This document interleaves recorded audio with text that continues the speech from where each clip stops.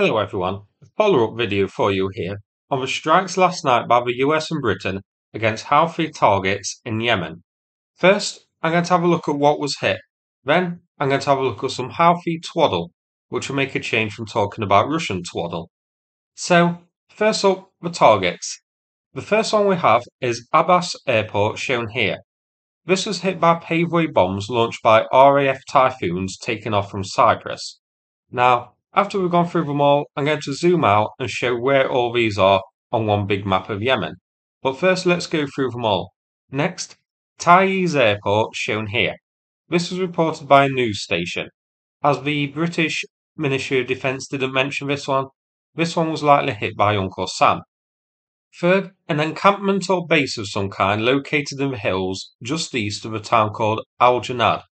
This is said to be home to the 2nd Republican Guard Armoured Brigade. Fourth target, this place, called Kahlan Camp. I don't know what exactly Kahlan Camp was used for, but Wikimapia shows it as being a Houthi area as seen here.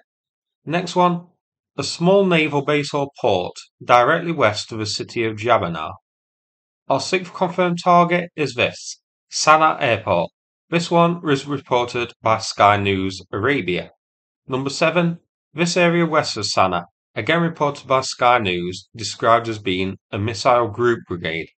Finally, something near Zabid was reported as being hit online, but I don't have anything more specific here as to where in Zabid or what was hit. Now, these are just a handful of the targets hit, pinpointed on this map here. Abbas Airport in blue, Taiz Airport in red, Al Janada in green, Kahlan Camp in pink, the naval base in black, Sanath Airport in yellow, the missile group in green, and Zabid in purple. There were more targets and sites hit too. I read a number saying 10 sites were hit, another one saying 16 sites, with a number of different targets at each site. Now let's check out some twaddle. So it seems that the Houthis in Yemen have started to take a page from Russia's big book of tactical bollocks to try and deflect from the spanking dished out by Uncle Sam and Britain. This claim beats anything Russia has actually claimed in the Ukraine war. They've claimed to have shot down an F-22.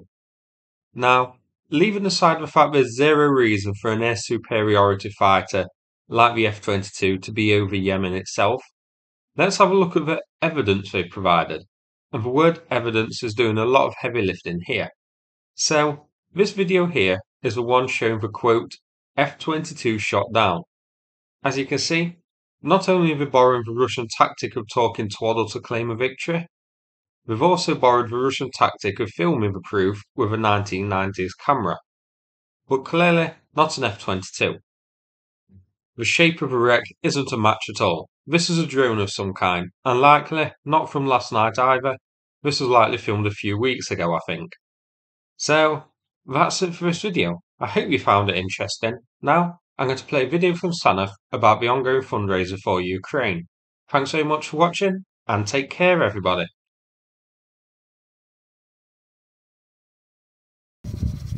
Okay, hello Suchomimus community, I'm Sanath. Hopefully you've seen the earlier fundraisers that we've done and my relationship with Yuri and my connection to Ukraine. I'm here out in the east. I've been staying with the guys for a number of days. It is cold, the conditions are harsh, but our spirits are high. With your continued support, we'll be able to get this over the line and keep this fight going. Thank you very much.